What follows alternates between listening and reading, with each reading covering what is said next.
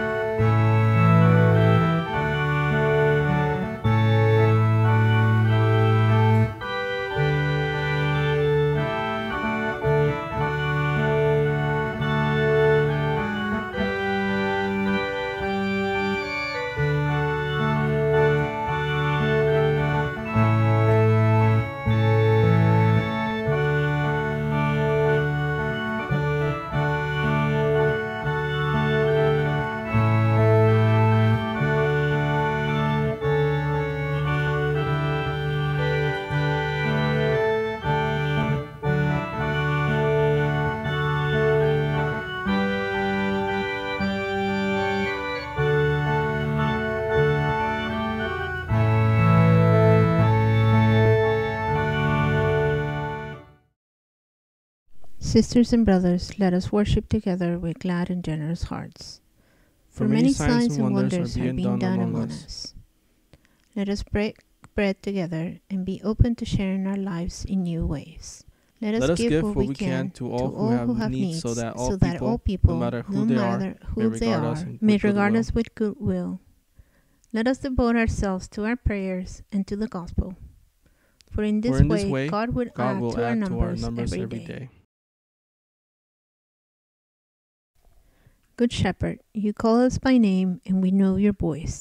Open the gates for us, that we may come and go freely, have life and have it abundantly. We pray that your Holy Spirit will strengthen us to be devoted to the teachings of your word, that through it we may hear your voice and follow it into eternal life. Amen. Psalm 23. The Lord is my shepherd, I shall not want. He makes me lie down in green pastures. He leads me beside still waters. He restores my soul. He leads me in right paths for his name's sake. Even though I walk through the darkest valley, I fear no evil, for you are with me. Your rod and your staff, they comfort me. You prepare a table before me in the presence of my enemies.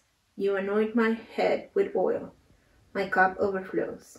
Surely goodness and mercy shall follow me all the days of my life, and I shall dwell in the house of the Lord my whole life long.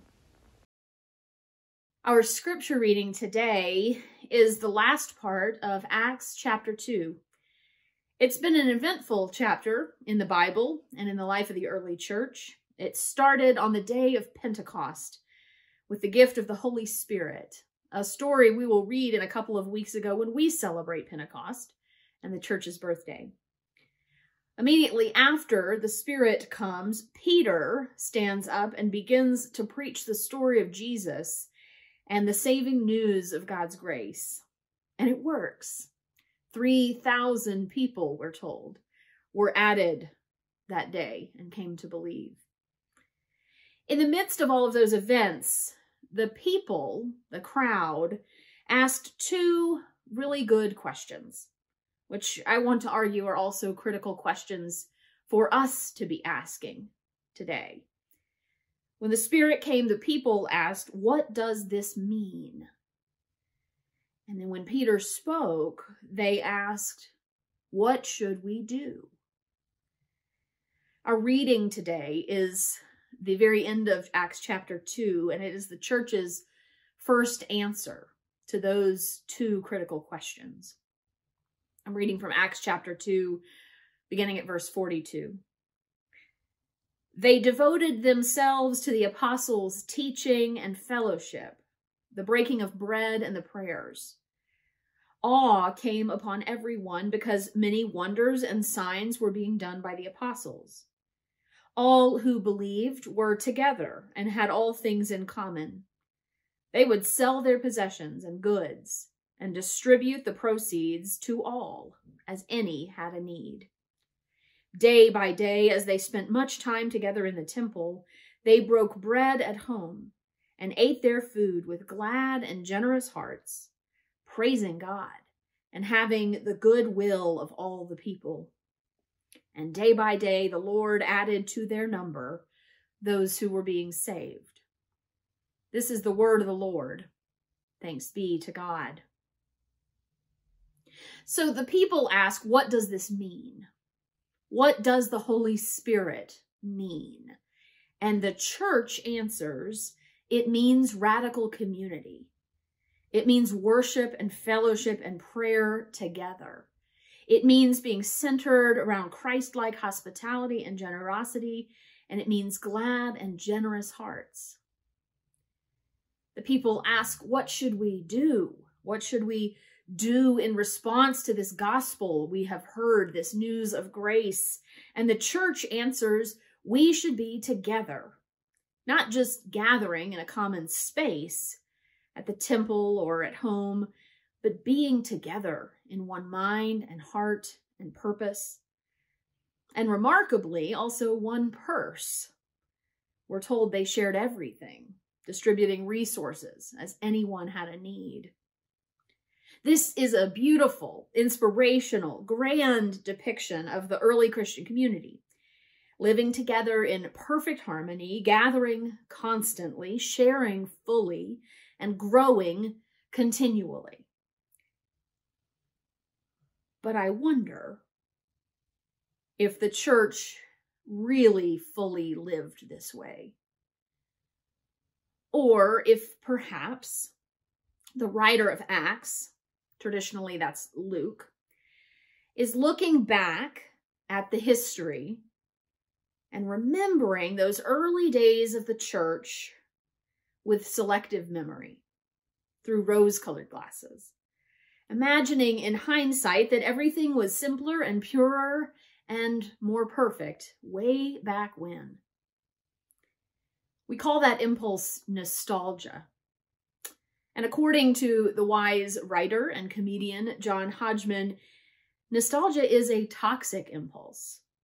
It is the twinned, yearning delusion that A, the past was better, which it wasn't, and B, that the past can be recaptured, which it can't.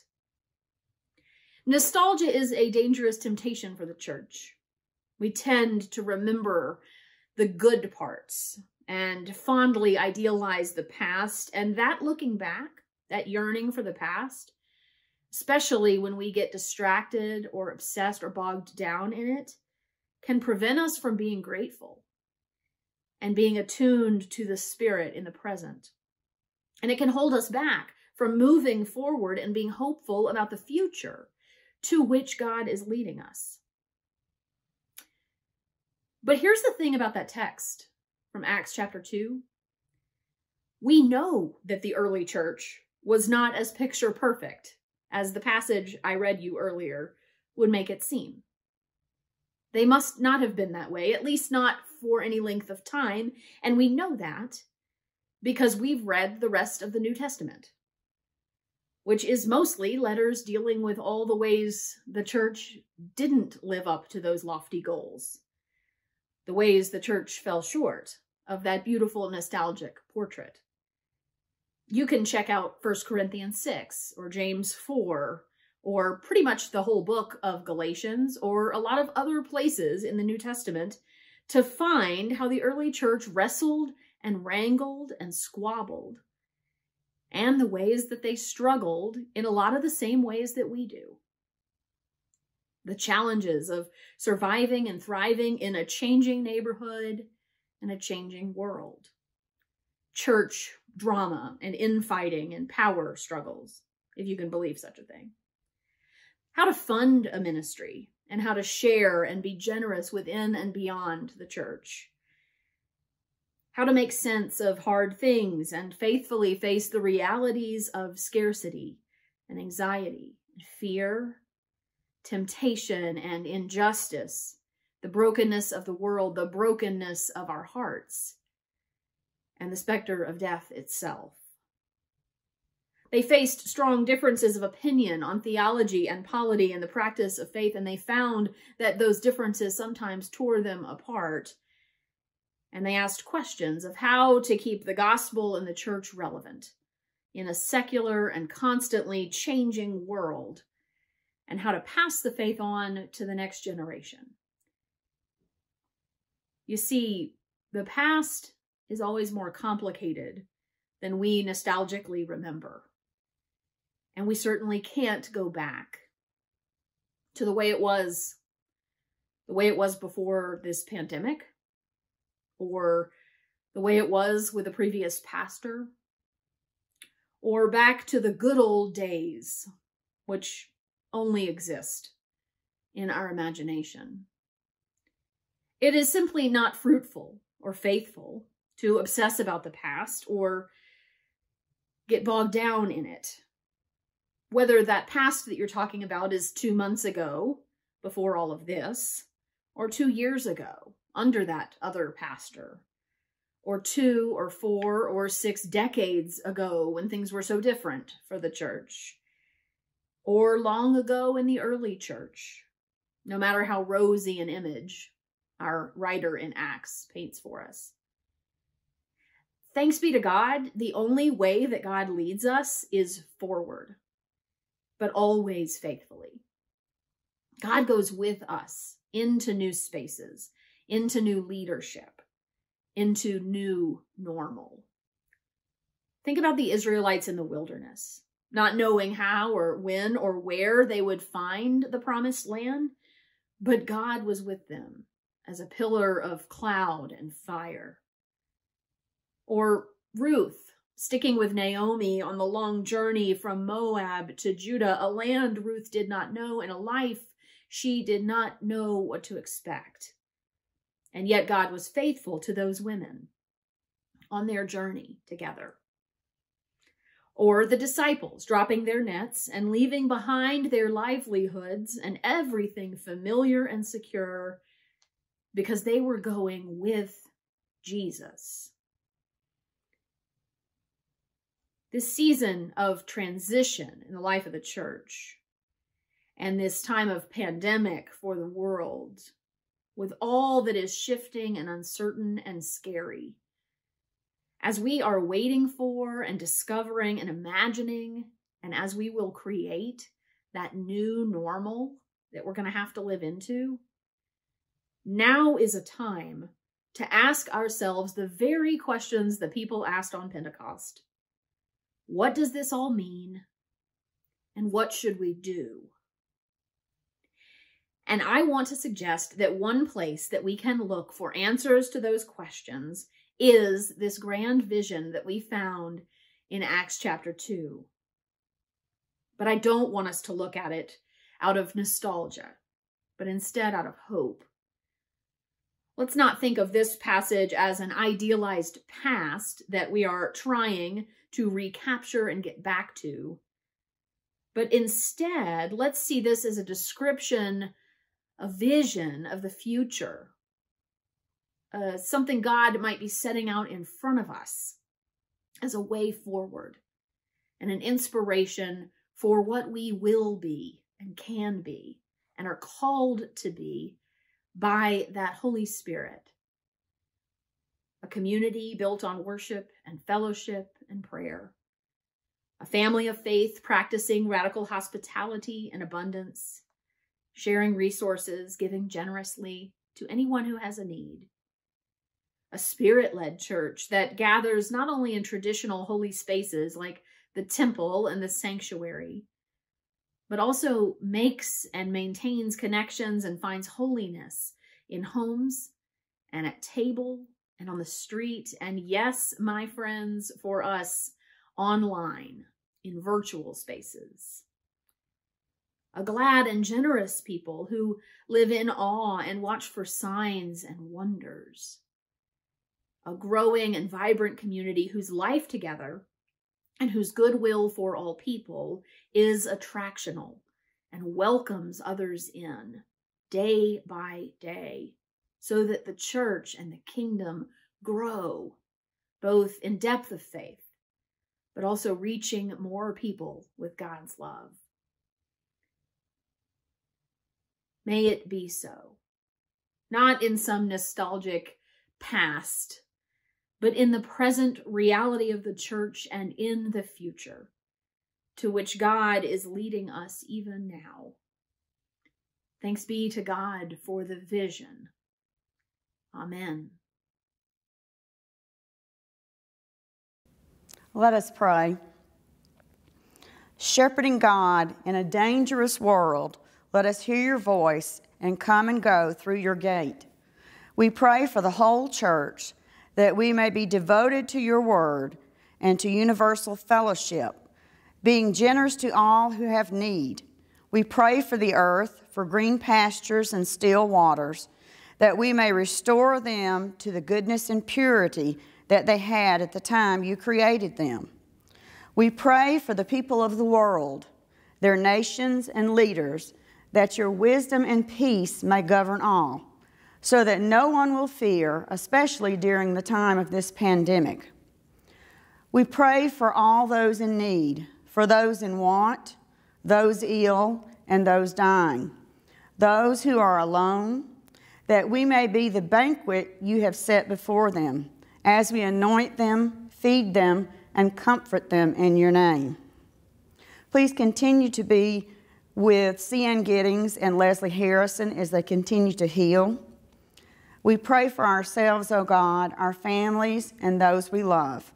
May no one live in fear. May all dwell in your presence.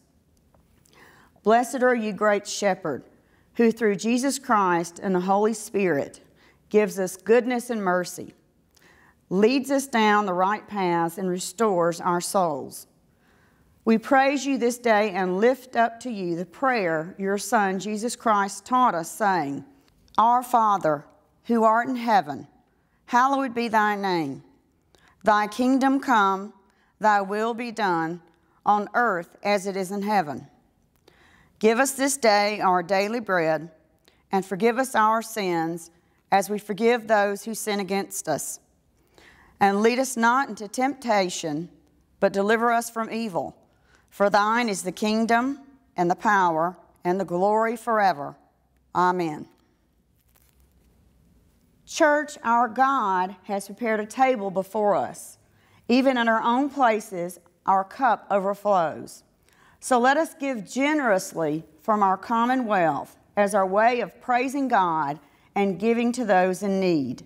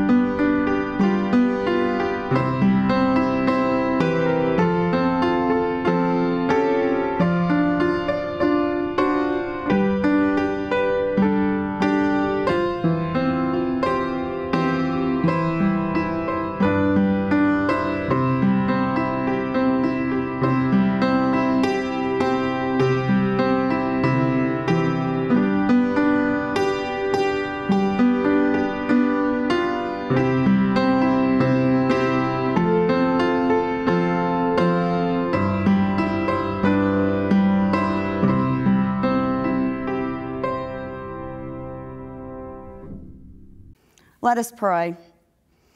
Holy and gracious God, you have anointed us and we are yours. Bless these tithings and offerings, that they may become green pastures and still waters for any and all who need your comfort and restoration. Amen. I charge you now, my friends, to go forth from this time of worship to love and serve the Lord. Go asking hard questions and seeking faithful answers.